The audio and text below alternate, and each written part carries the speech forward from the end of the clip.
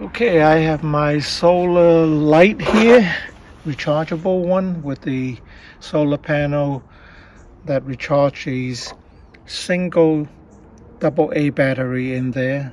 You can see there are 8 ultra bright LEDs, and you might be wondering, why would you need a 12-volt panel to charge the chip that only requires 2 to 6 volt?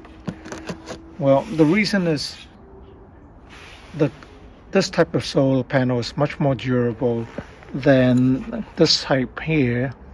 This is like epoxy covered, and this is glass covered, so it's much more durable. And this is also a more powerful solar panel. This is 5 watt, so in the winter it works out better for the solar light. And since this is a 12 volt, I have to bring the voltage down to 5 volt. And what I have back here is the boost buck converter. So I converted the voltage down from 18 volt open voltage to 5 volt. This type of converter is only like maybe $3 or $4, but you can use them for a variety of purpose, and you can boost or drop your voltage down. So yeah, it's been working out very good for the winter.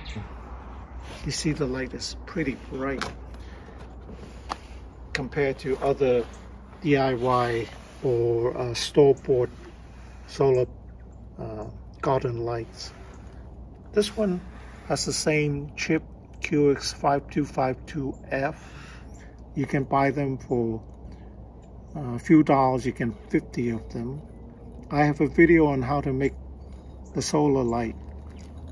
So I put all AA anti-loop battery in them, and they last very long.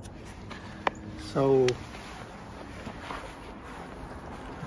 I have here the other type of solar panel.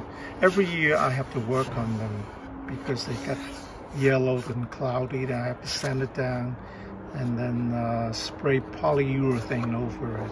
If you want it to last a little longer, leave the film that comes with the solar panel on it.